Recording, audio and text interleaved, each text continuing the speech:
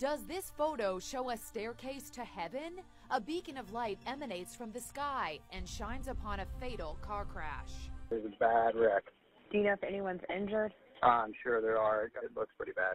A 9-month-old baby, her mom, and the mom's best friend all lost their lives in the tragic accident. For the grieving families, there is no doubt what the striking photo shows. The photo is the pathway to heaven. They went straight to heaven. The collision happened last month.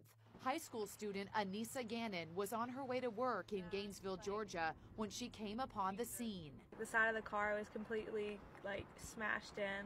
Witnesses called 911. Do you think the driver has passed away? There's two of them, and there's a baby in the very back. 23-year-old new mom Hannah Simmons was taking her baby girl Alana for a routine checkup at the doctor when police say she lost control of her car and crashed head-on into a truck. The passenger in the car was her best friend, Lauren Bateau. She was also killed.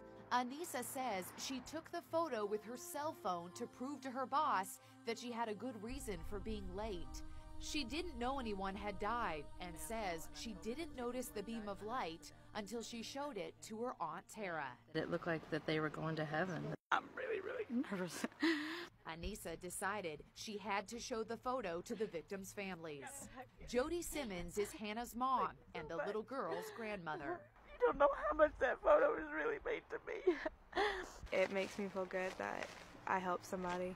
Dana is Lauren's mother. Even with her heartbreak, these moms find comfort in believing that their children are in a better place. I can't explain the feeling that came over me when I saw it, and it was just literally like watching them ascend to heaven. No doubt in my mind.